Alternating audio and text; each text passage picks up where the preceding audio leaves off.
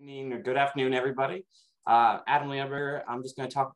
I tend to title a lot of my talks kind of old Rocky and Bullwinkle things. So I have my main title and or Why'd My Garden Die? Let me figure out how I can get this to change. Make sure I get in the right spot. So first, when we talk about diseases, it's really important to kind of separate what we're talking about.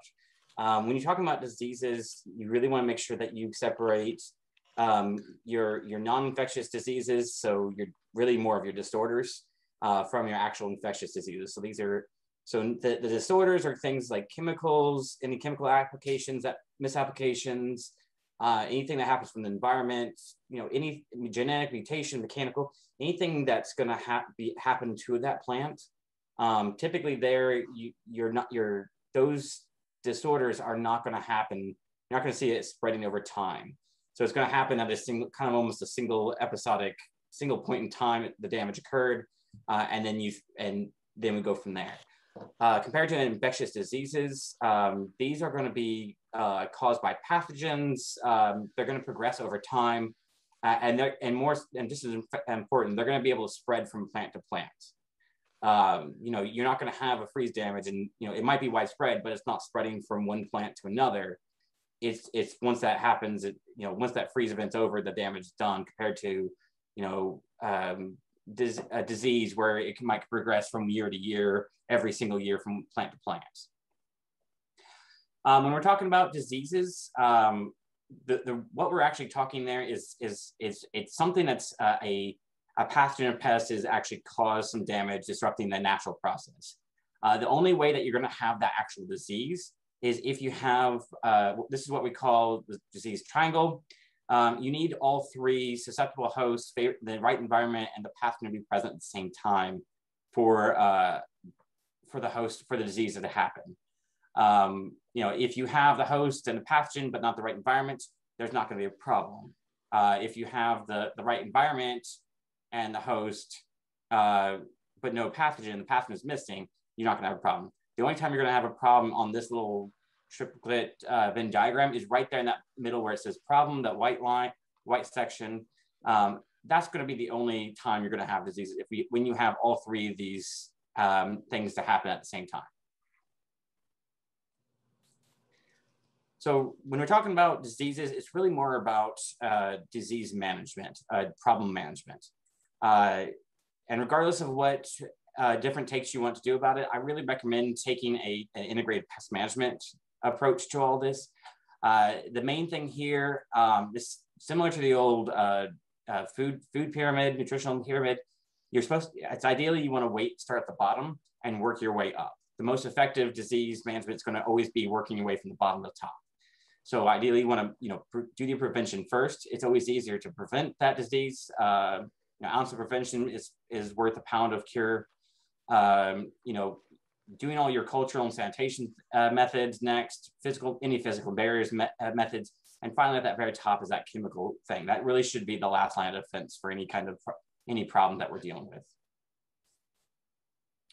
When we're talking about preventative, one of the ways we can talk about this is to be doing crop rotation. That's going to be some of these areas and categories are kind of blurry at times. Crop rotation is a little bit of preventative because you're moving the garden every 2 to 3 years. Variety selection. So choosing, if you've had this little corner of is a corner of our website for Pink Girl tomatoes. If you've had, let's say, alternaria stem blight here. I don't know, where's my, laser pointer. So these little codes down here all are indicating for different diseases. So you can see this as IR. It's usually will have an IR, MR, and there should be a key somewhere on the website. If not, it's a poorly designed website, and at that point you can either go find a different website or a different catalog or call them up or something. If you've had alternaria stem blight, here's our alternaria stem blight AAL. That's the code that this company is using. And you can find the diseases, varieties that have specific resistance to those diseases. That way, even if you it's kind of like taking out that's similar to taking out the host, because now your host, the tomatoes that you're planted are less of a susceptible host to those diseases. So even if you have the disease, the pathogen, and the environment, your host is less susceptible to get this. So it's kind of preventing that disease there. Do we need to? Okay. Another big thing to do for prevention is to kind of do some garden sanitation. We're not talking about going out with a scrub bucket with soap and water, with anything like that. It's really more about making sure that we are trying to keep the disease out. So starting off with disease-free seeds, or if you're saving seeds from year to year, you can do some heat treatments. I know, especially with the advent of some of the cheaper sous vide units, it's made it a lot easier to do the heat treatments, because you can get a very stable temperature bath, hot water temperature bath, compared to trying to do it on the stove. It's a little trickier. So there are treatments to do for if you're trying to save seed to get rid of those pathogens on it. If you're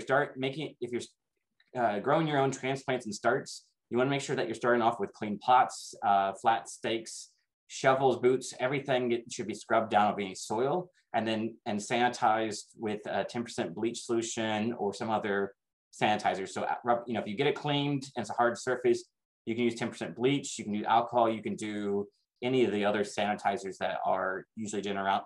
Any of the household sanitizers should work. If you're doing your shovels or tools with bleach, make sure that you rinse them off well afterwards and re-oil them just to make sure that they don't rust. As far as stakes go, it's similar to in your at home. You wouldn't want to put you don't cut raw meat onto wood because it's porous. You're never going to get it completely clean and sanitized. Ideally, wooden stakes aren't always the best option. Something like this where the plant is dying. These stakes, these wooden stakes in between, I would recommend discarding those. You're never going to be able to completely sanitize them. And it's always going to be a risk.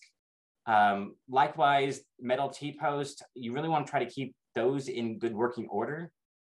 Painting them on occasional basis to keep that coat, or either prevent that rust, or at least encapsulate that rust so it's not a hard porous thing that's going to trap dirt from season to season. So these are the kind of things to kind of think about when you're reusing this, is making sure that you get all that, as much of that dirt and soil off, especially if it's been around diseased plants, and then sanitizing that beforehand. That's going to help prevent your diseases from going on from one plant to another, from one year to other. Like I said before about rotation, mulching, the reason we want to rotate them, a lot of diseases, our garden around, a lot of our plant pathogens overwinter, spend the winter in the soil and plant debris or in the soil itself. So when you move those plants to a new location, you're actually moving your plants away from where most of that disease, those fungal disease spores, bacterial cells are. So that way there's going to be a little harder for those pathogens to get to that host. Likewise, applying a mulch around it, it creates that barrier, a physical barrier between that soil and the pathogens that are in the soil from splashing up onto it, especially if it's during any kind of irrigation or rain events. That can really spread that around. If you were here when I was talking about starting vegetable diseases, this will look a little different, a little similar. This is just kind of a quick example of a simple rotation. You really want to do at least 3 years. If you can do more, rotate it for more years around, that's even better. This is just kind of a standard rotational schedule. We've got them grouped here in different colors based on their families. So tomatoes, peppers, eggplant, potatoes, these are all in the solanaceous family. You'd want to group those and move those together ideally. Your legumes, the beans and peas, those are in another group. Squashes, so that's anything from zucchini to pumpkins to watermelons. Ideally kind of moving those together. Corn is a grass, so it's kind of a whole different area. And then any of your herbs. I guess I changed it. Herbs, onions, whichever. So really the thing there is you're rotating it from one spot to another. Your tomatoes and peppers were here before. We've moved them over to the center section. And then the third year, now you've moved your tomatoes and peppers are all the way to the end, and you kind of, it's kind of circling through. So the next year would be year A, and the tomatoes and peppers would be back over here on the left side. As far as irrigation, how we irrigate and how we water our plants can really play a big effect on how our diseases come about as well. The big thing here is that we're trying, like most organisms, like all living life, they need water to live. Pathogens really need free water sitting on top of the plant surface, plant leaf, to infect. So if by keeping that foliage as dry as possible, trying to minimize how often that foliage gets wet, we can try to help lower the incidence of the disease, how often it's going to get infected. So really you want to avoid any overhead watering. If you can, use soaker hoses and drip tapes. They're much better at it. If you don't have the option of using soaker hoses, drip tapes, you can hand water. You just want to make sure you can either go in with a hose and either water at the base of the plant. That way you're trying to minimize the soil splashing up onto it, and also the amount of time that not getting that foliage wet. If your only option is, again, to use an overhead sprinkler, it's not the end of the world. You can use the overhead sprinkler. I would suggest putting on a hose timer and trying to get that timer to turn on early in the morning, 5 to 7 o'clock or even earlier. That can actually help the plant dry out some, especially if you're in a very moist, humid area. If you're down in a valley or a ravine where you get a lot of fog and everything, that really early morning overhead watering can actually knock the dew off the plant and allow it to dry out quicker the next year, and then once the sun comes out. That's really the better way to do it. That way, if you have to water overhead, you're at least not adding. The plant's already wet, so you're just kind of helping dry it out further. You do still have the issue with using those, that you're going to potentially have more soil splashing. So if that is your only option, I would definitely recommend to do a good mulch layer on the ground. Other ways that deal with some our different diseases and insects. This is still kind of some of our holdover from when I talk about insects as well. But if you can try to consider any planting or transplanting times, this can sometimes, depending on the weather and everything, you can kind of get around different insect and disease pressures. Sweet corn, specifically, some of the insects are a little easier just because we have their specific degree days. Sweet corn, you can plant early to avoid late season earworms. Vining crops, you can delay it to avoid some of a large grouping of cucumber beetles. Other things, cultural, and again, this is where we kind of start getting into that, where is that line between cultural and mechanical controls? In all practical reality, it doesn't really make a big sense unless you're teaching a class on it. Maximize, the big thing here is that you've got the plants in the ground, you're trying to make sure that you create an unfavorable environment for it. So like I said before about the irrigation, they really like that free moisture. So anything to do to try to encourage that plant to dry out by maximizing the air movement around those plants. So if you know you've had a lot of tomato foliar diseases, making sure that you spread them out, provide proper spacing for it, or even give them a little extra spacing than what they even say. Trellising them up off the ground so that way more air can flow through it, pruning them up so that way you kind of create a thinner canopy close to the ground, put more of that foliage at the top. That's what's going on here. Here's actually an example of mine. Here's a row, almost a hedgerow of, these are some cherry tomatoes that came up. Volunteers, I just kind of let them grow, but they were on the ground, had a lot more disease issues, a lot more foliage diseases. A lot harder to pick too, and the fruit comes out cleaner compared to putting them up in cages. The bottom, I typically would prune to the first, on tomatoes, I'd prune the leaves and any suckers up to the first flower axil. So when the first flower comes in, then let them go up from there. Even at this point, you have some like these cherry tomatoes, they're going to be voracious. They're going to be trying to take up every space you can. You can actually prune some of these back. If you keep up on it, you can kind of keep them a little bit more contained, and you're still going to get lots of production from it. You're just going to keep them a little bit more bushier on top, without them, spilling over and, always battling, keeping them from dropping down. Other benefit of trellising them is the fact that you don't have to necessarily always bend, you're not on your hands and knees picking tomatoes. And if they're on the ground, they're more likely to rot from either slugs eating them, other things getting in there, or just diseases, being constantly wet and just molding them out. So that's one of the big things. Managing your weeds and volunteers. Here I have a bunch of grass clippings under it, straw works. You can use wood chips.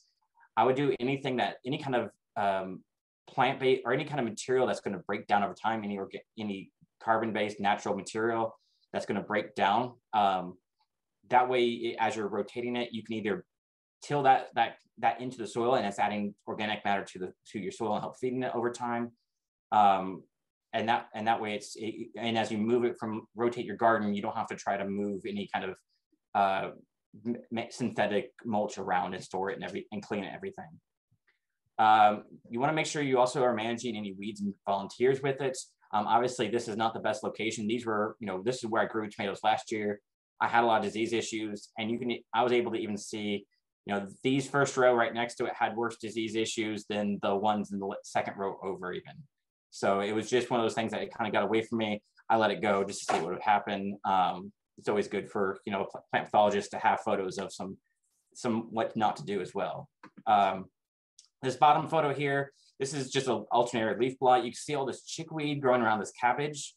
That's going to create when you keep those weeds, especially on the lower crops like this, when you keep heavy weeds around it, that is not only competing and sucking up water and fertilizer and competing directly with it, but it's also going to hold moisture up against it, keeping it from drying out as much. And then, before you start planting, you're really making sure that your soil is adequately drained. This is something that you really need to do before you start planting, but this is more important for your root diseases. There's not a lot of, unfortunately, there's not a lot of biological controls for diseases.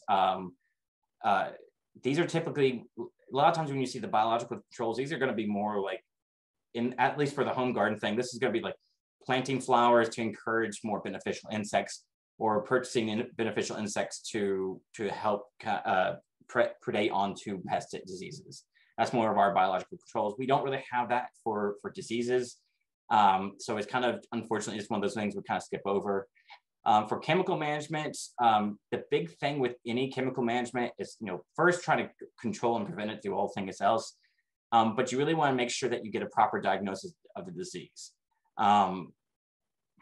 Something like this these strawberries here, at this stage, if you're finding disease at this point, it doesn't do a whole lot of good, making sure you get that proper diagnosis, knowing that, at this point, this is going to be a little late to be doing any sprays. So you could spray it, but it's not going to do any good.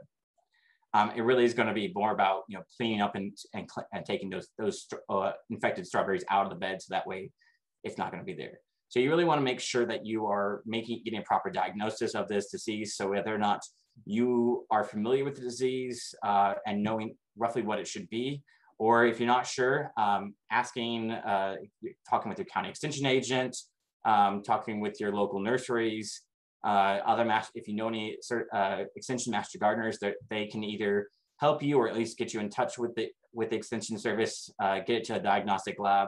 That way we can get a proper diagnosis on that plant and make sure that you're actually putting any chemicals that you're putting on for that control are actually going to be effective. When you're talking about chemical management, you want to make sure that you always read and follow those labels. I don't know how many times I've showed up to homeowners before, and they start asking questions about whether they can apply certain, fungicides or whatever. And I'm the first one that has opened up this little booklet on the back. This is something that I've always done. You should actually be opening this up and double checking this really before you purchase the material. So always make sure you read and follow those labels. They'll have directions on how to, the chemical is actually going to control. What timing and application rates you're going to put it on at, how much time you need to apply, and how much time you need to wait between the application and harvest is important too. That way, the natural breakdown of these fungicides and insecticides can diminish with enough time, naturally break down over time, be to a safe level. And this goes for both conventional and organic ones. They're both pesticides, are both toxic, regardless of whether or not they're OMRI listed. So you want to make sure that you're treating them all with proper respect. Even if it is a natural fungicide, just remember snake venom is natural too, and it's just as toxic. So just make sure you're doing that. These labels will also tell you about any appropriate personal protective equipment. You should always be wearing closed-toed shoes, long pants, long sleeve shirts, gloves, especially when you're mixing, and if not goggles, at least get a decent pair of well-fitted safety glasses to keep any splashes off your eyes. If it's a dust or a fine powder, you want to make sure that you're wearing a properly rated dust respirator. No dust is good to breathe in, no matter what the source is. So if you're looking for actual crop chemical recommendations, this is where looking for talking to the extension agent, looking at extension publications, or send it to a diagnostic lab for their reports back from it too. You can find a lot of other information online, but it's sometimes kind of iffy, what the source is, how management is it. If you go to a land-grant university's extension service, UK, KSU, whatever your state's local place is, we're not trying to sell you on anything, so we have no skin in the game with whether or not you purchase and buy this material from us. We're not selling you anything, so we're just trying to provide you with the most effective information we can.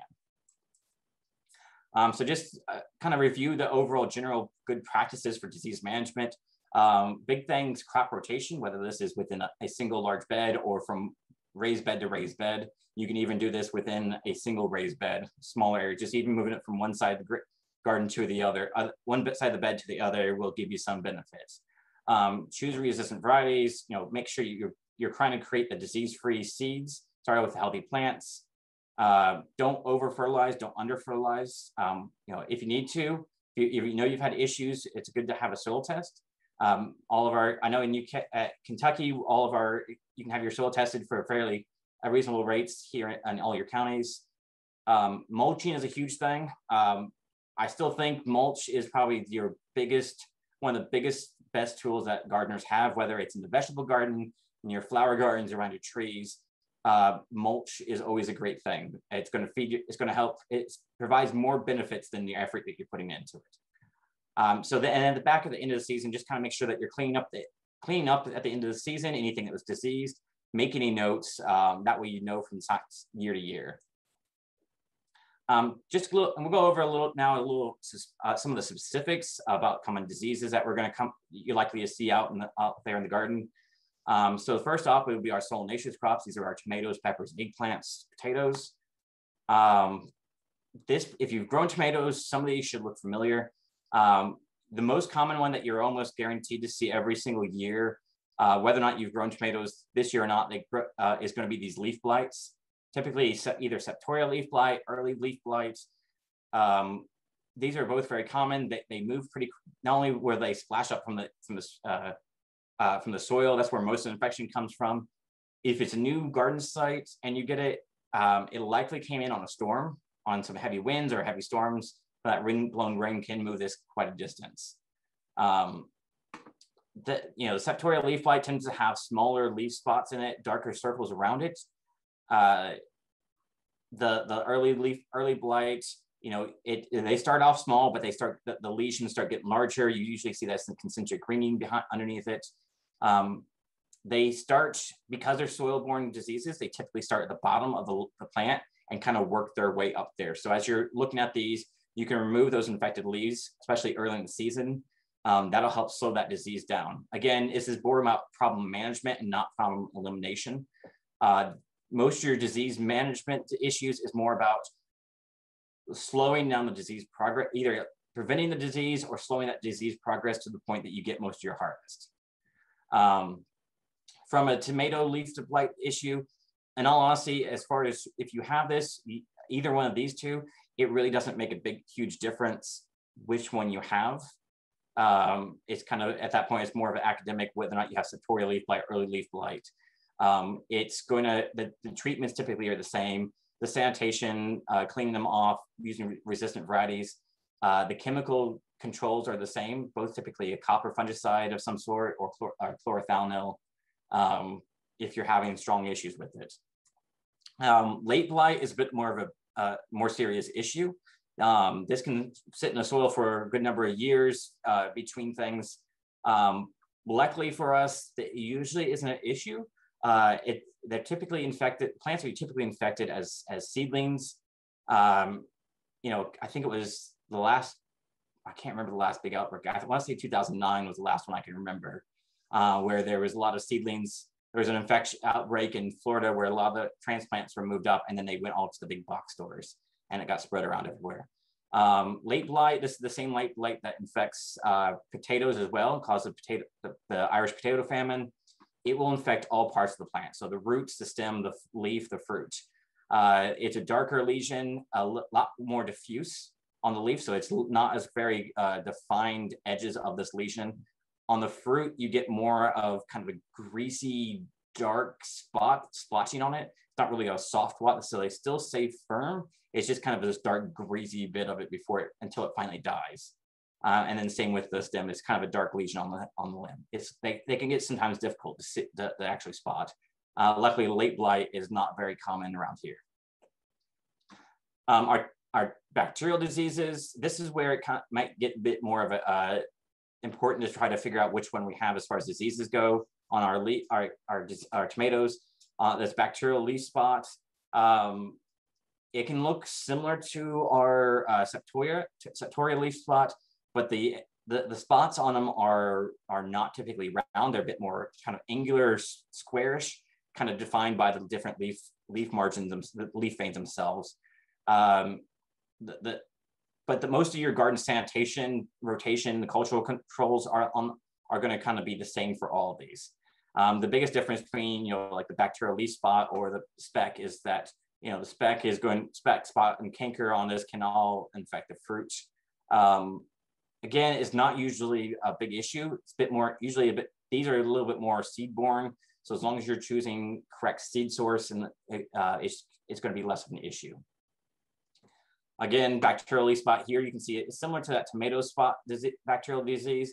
You can see that the spots are a little bit more angular, a little bit less, they're not really round as much as there's some clear defined straight lines on it. This is, again, a lot of times seed-borne, so it's going to come in from infected seeds, or if you have had it in the past year and you put seedlings, young transplants in there at the same time from the year before, it could get onto those as well. Anthracnose is a fungal disease. Typically, you know, it's when it gets too wet or there's other stresses on it. Again, that Phytophthora blight, this is similar to your late blight. It's a different species, but it's attacking in the roots. And so your plant's gonna look like they're wilted no matter how much water you give them. This is more of a root rot issues. Don't see this very often, but if you have well-drained soils, it's more of an issue if you get, you know, the same disease coming in the same sitting in the soil, or it's the ground is too soggy. Viruses are hard to determine. They do weird things to plants. So you get everything from they'll be asymptomatic and not show any symptoms. They'll show some like this leaf modeling. They'll do some distortion, like almost similar to herbicide damage. Again, they're a little tricky to determine. They're not as common as they very often. And typically with the viruses, they'll continue to fruit and produce fruit as well. So again, pruning the suckers up to that first flower, keeping it spacing wider. Again, mulching, cleaning everything. So if you are, especially those sanitized cages, if you're using old cages from year to year, make sure that you're cleaning and sanitizing them.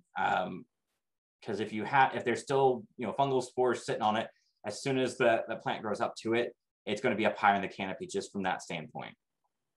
Again, making sure your water, if you know you've had issues in the past, common fungicides there would be something like chlorothalonil, that's often sold as Daconil, Mancozeb. Sulfur or copper fungicides can be applied every 7 to 10 days. If it's a bacterial disease that you found, only that copper is going to be effective. In all honesty, if you're doing most of these other things, it's going to be an extreme example that you really need to be doing this, the fungicides every single year on starting off with it. I know I don't think I've ever, so far in a backyard garden, I have not seen a condition where I would think that it was warranted that you couldn't get, that they weren't doing, I could attribute most of the diseases to them not doing some of the other cultural controls, either cleaning or something else like that. As far as the cucurbic crops, these are our cucumbers and squash, zucchini. Issues here are going to be things like powdery mildew. This is just going to be kind of a fuzzy, whitish gray fungal mass on it. Doesn't, you know, by itself is typically not going to cause a major issue. But yeah, it's something to keep an eye out for. And anthracnose, on the other hand, if you start seeing these brown dry spots on your leaves, it can also start infecting our fruit as well. And this is where it starts becoming really more of an issue, is when you start getting those fruit rots on it.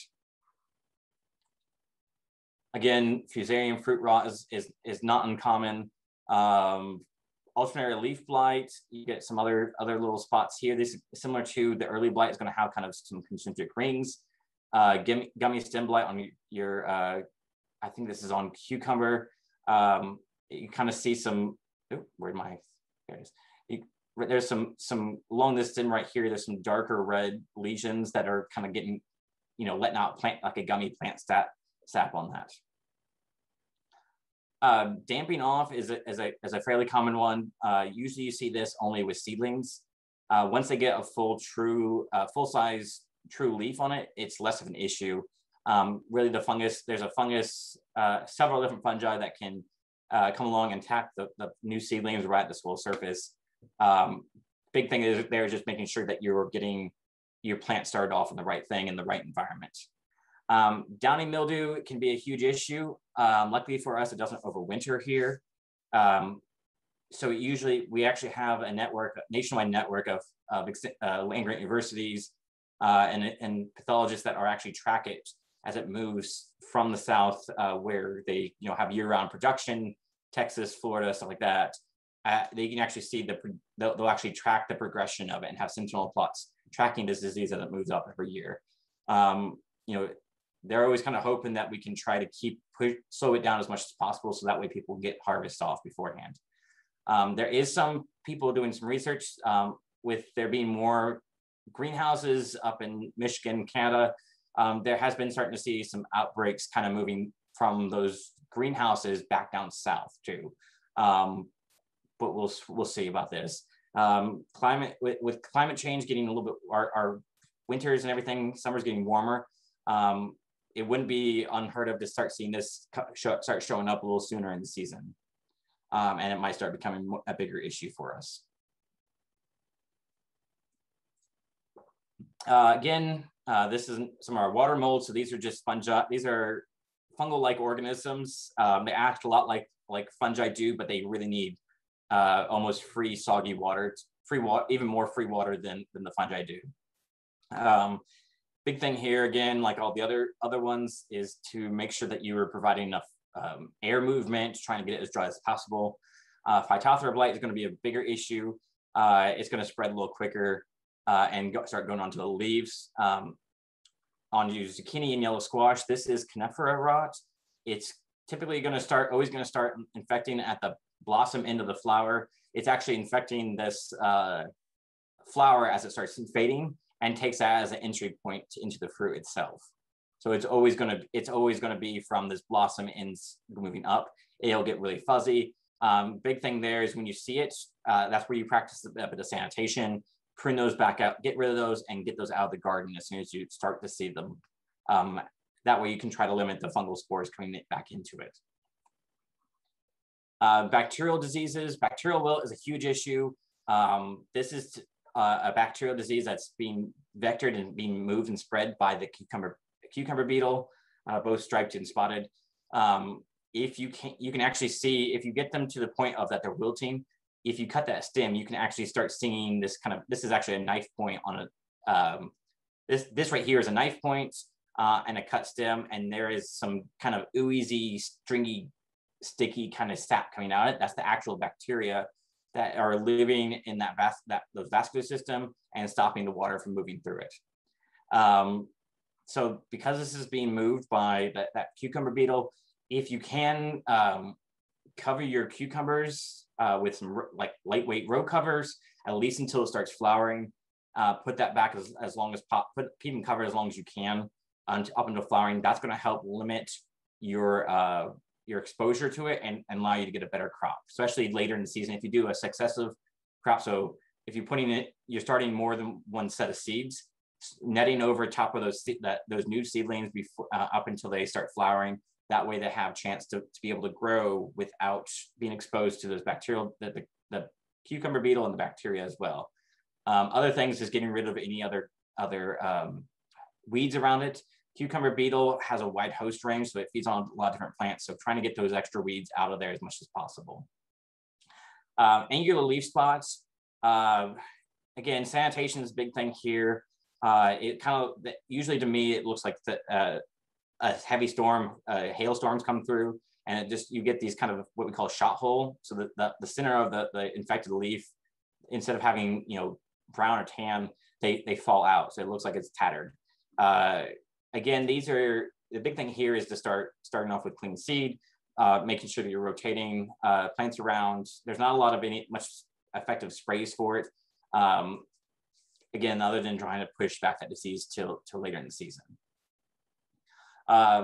Cucumbers and anything else, preventing that fruit from coming in contact, because really we're less concerned about the leaves being infected as long as they have enough, enough area to make photosynthesis and get enough sugars into the fruit. We're really more worried about the fruit being infected and rotting out. There's a lot of water there, and they start rotting, they go down quick. So either placing mulch under it, if you've got a larger, winter squash cucumbers, even placing a couple of boards, getting them off the soil surface to allow that. If you have smaller melons, smaller squash, winter squash cucumbers, putting them up on a trellis works really well too. Again, try to avoid getting those leaves wet. That's a lot of surface area to dry off. So, and with the little leaf, that cucumbers and squash have a lot of little hairs on them. So it takes a lot of time for all the water to get off in between those hairs. If you've gone through all these other things to try to manage it and still having issues, copper is an effective one for both for a lot of these issues, especially for the bacterial. For our other things, copper is not going to be effective on the bacterial wilt, like I said before, with the cucumber beetle is spreading that. So you'd have to either manage that with insecticide you have to manage it on the vector side, so the cucumber beetle. So that's where, putting the row covers over it or anything like that. You do want to make sure that you don't apply any of your sulfur fungicides to your cucurbits. That's going to cause a toxic reaction to it.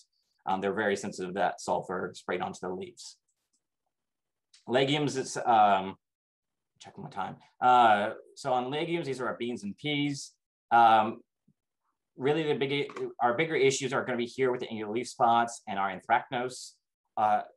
These are going to be our big issues across here. I don't know if I've seen as much of the rhizoctonia, root rot, stem rot, except for where people have planted beans year after year after year. You really want to, again, rotating those out. These are going to kind of be moved on some of the wind and insects. So just trying to make sure that you're doing as much cleaning and sanitation, getting a little bit better spacing through those as much as possible. Bacterial diseases as well. With some of your bacterial blight on a lot of bacterial blights, you'll start seeing a yellow halo. See here on the beans, this is a strong one on that bacterial blight. Even on the halo blight, you get these kind of more faint on it, or you kind of get, or on the beans, instead of being a yellow halo, it's kind of it almost looks like it's a wetter, darker ring halo around it. We call that water soaked, because it almost kind of looks like somebody has shoved water inside of it, or like similar to when the foliage this material gets frozen, it kind of gets kind of limp and mushy. It's that similar kind of effect. Again, these are all kind of common bacterial diseases to keep an eye out for. Again, space plants, you try to get the airflow. On legumes, you want to limit the amount of nitrogen you apply to it. You don't want to apply too much there. Ideally, if this is a new garden that hasn't had beans in the last several years, you're better to apply the inoculant that you can apply to it. There's a bacterial inoculant that will be a symbiote with the bean and pea roots, and it'll actually fix nitrogen out of the air to be nitrogen fertilizer for the plants. You're better off doing that than applying nitrogen fertilizer to it. Mulching, again, that's going to provide that barrier between it. Any trellising, especially young and dry beans, anything that you can get to dry out those things. That's all this is we're working on here. You want to make sure that you are harvesting often. When you're harvesting, you want to be, especially if you're not harvesting the whole plant, you're trying to do multiple harvests off a plant. You want to make sure that you're harvesting carefully. Don't just start ripping, tearing, and moving everything through the shrubs, the bushes and the vines. You're going to create new wounds and new opportunities for those diseases to get in. And this is just a quick table, depending on which disease you have, depending on which fungicide, which chemical active ingredient you might be looking for. Again, if you're not sure, if there's any kind of question on it, I would definitely check with your local county agent. Leafy greens. These are, honestly, I've had less issue of disease issues with our leafy greens, at least in a home garden setting. Botrytis leaf blight, Botrytis crown rot, this is typically going to be something that's going to happen early in the season. Once it gets, I want to say 85 or 90 degrees, this fungus actually goes dormant. So once we start getting warmer temperatures, this disease goes dormant. It needs a lot of high moisture content. So again, anything you try to get the air down. Damping off, again, this is similar to the other diseases we saw, the other damping off in the squash. It comes along right at that soil line. So making sure that you're looking at the back of that seed packet to see what temperature it recommends to sow and germinate these plants at. Try to aim for that as much as possible. That's going to optimize these plants to germinate and grow as quickly as possible. Because once they get a full true leaf out, and not these little cotyledons, these are the seed leaves, the cotyledons. Once they get the full true leaf, they're going to be mostly resistant to this damping off. There is a lettuce downy mildew. I'm not sure I've ever seen that around here on lettuce or any other leafy greens. Not a huge issue as well. If you've had issues with any bacterial diseases or downy mildew, that's where really your best bet is to start looking at the resistant varieties. It's going to overwinter in the soil. So again, planting the resistant varieties, you're kind of removing that susceptible host from that equation. Again, get those weeds out. You're having less competition, not only less competition, but also less pathogen reserve. So some of these weeds can be alternative, are also hosts for diseases. So if you can get rid of those diseases, some of these weeds, you're not gonna have that. You're gonna remove that pathogen from the equation there. If all these other things still don't work, applications with copper could be there as well. Again, with all these diseases, I've given you some ideas of some of the chemical applications. Really, even if you're not doing these other prevention and cultural controls for it, you're still, even if you try to just limit yourself on just a chemical application, you're not going to get satisfactory control with it. You really make sure that you are doing you need to try to control and manage diseases on multiple fronts at the same time. It can seem a little overwhelming, but it's just one of those things. It's just kind of one thing at a time. Just kind of look at these, keeping these different things under control in mind as you're going through. Once you kind of get taking care of the diseases that you've had in the past. Nice thing with backyard gardens is the fact that we're typically not beholden to it. So if we're not having diseases, our livelihood typically is not based on what are grown in the backyard. So if you have a crop failure, it's not the end of the world. You can always go to the farmer's market, the grocery store, and buy the produce instead.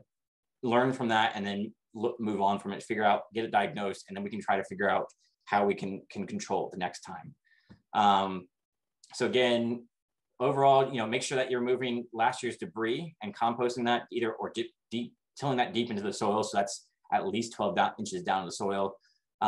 This is the biggest thing there is if there's any disease, plant diseases on it, you want to make sure you're removing that off.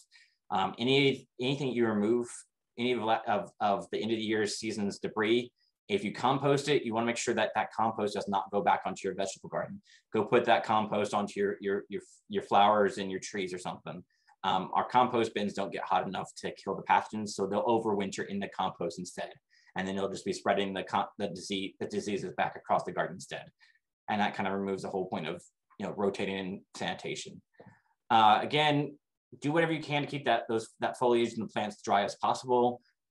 Increase spacing if you need, or at least get them pruned a little wider, a little bit better airflow. Irrigate, keep the irrigation water off it, put that mulch down, and kind of scout for it on a regular basis. Both with pretty much any garden pests we have, whether that's weeds, insects, or diseases, a lot of problems can be headed off by scouting on a regular basis.